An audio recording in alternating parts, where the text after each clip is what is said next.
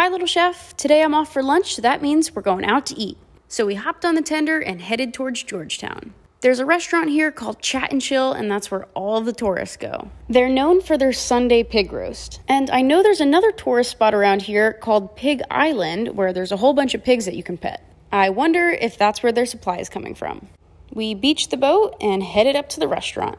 Inside the restaurant, they had t-shirts from a lot of their visitors. We forgot to bring our boat t-shirt or even a sticker.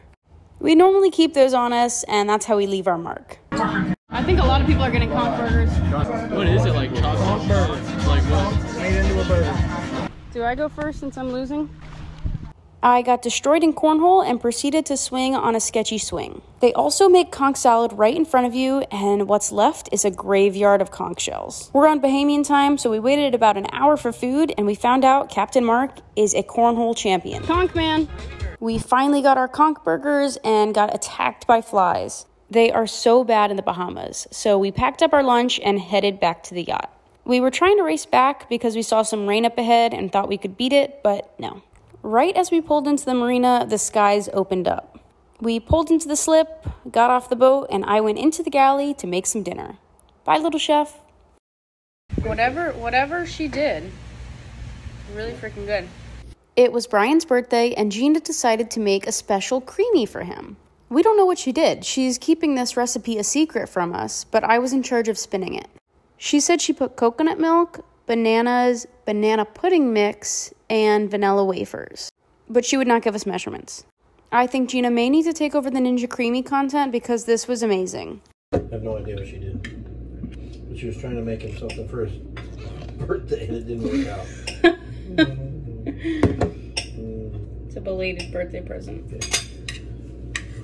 We gave him the chocolate last night. Chocolate?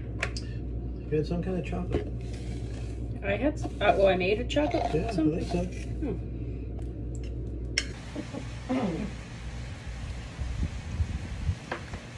It's good.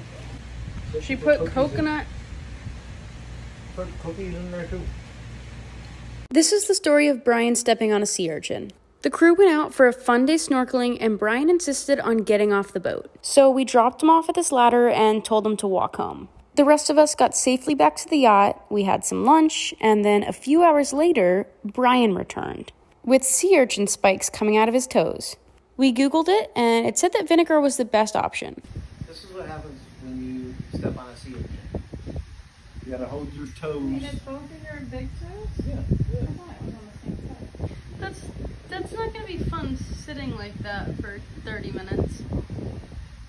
I'm open to ideas. Oh, look at that. What do you think, Abby? After stepping on a sea urchin, dump 2 toes into the steel container. Get your toes back in the vinegar. Okay, bye, little chef. This is a conch shell graveyard. There are thousands of conch shells here because at this restaurant, they make fresh conch salad right in front of you. This place is called Chat and Chill. It's in Great Exuma, Bahamas, and they're famous for their pig roast on Sundays and their conch bar. As the chef on the yacht, as soon as we get into the Bahamas, we go searching for fresh conch. I'll get all of my conch in cleaned, but here at the conch bar, I was taught how to clean your own conch. Towards the top of the conch shell, you want to drill in a little hole. You're trying to find where the muscle meets the shell. It just attaches at a singular point, so if you hit that, it'll fall right out. Once the muscle falls out, you'll see a big white chunk, and attached is like a brownish or orangish color. That's the skin of the conch. You'll take a knife and cut all of that skin and tough muscle off, and you'll be left with a white piece of muscle about the size of your fist. Then you can just cut it up and use it in conch salad. Bye, little chef.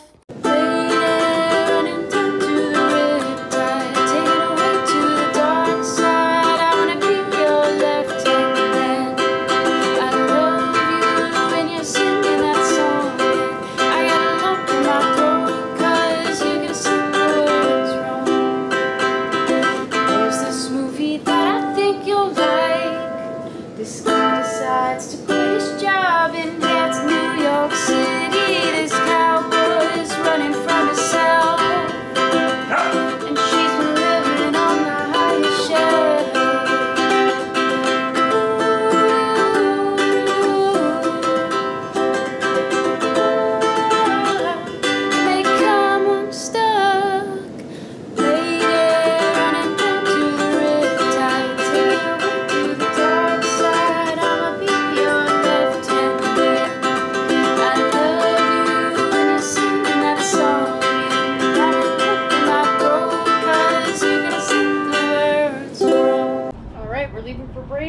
got everything packed up.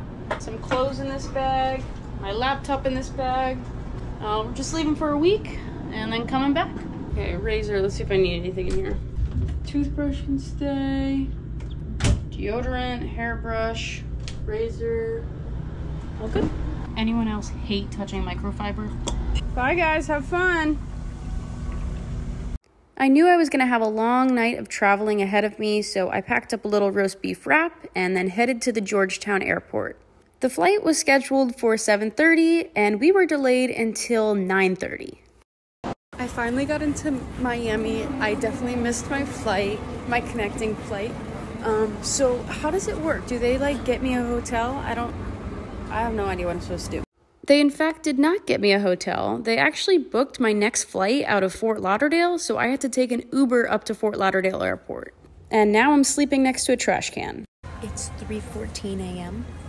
They did not give me any vouchers for a hotel or transportation. I'm sleeping next to a trash can.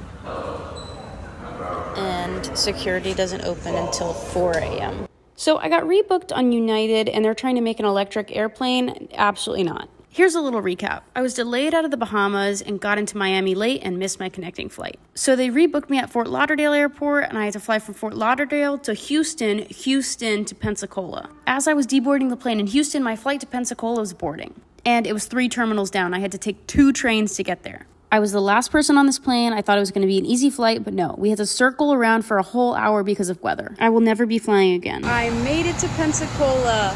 We had to circle around the airport for a whole hour because home dude thought it would be cool to psych us out, go through a thunderstorm, and then pop back up to 30,000 feet.